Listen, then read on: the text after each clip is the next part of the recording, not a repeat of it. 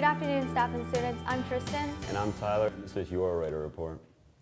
The community is inviting you to come and join the Forsyth County Parks Foundation for a virtual run from now until April 24th. This is a virtual run where on your own time you can walk, jog, run, or bike any of the different 18 parks with trails.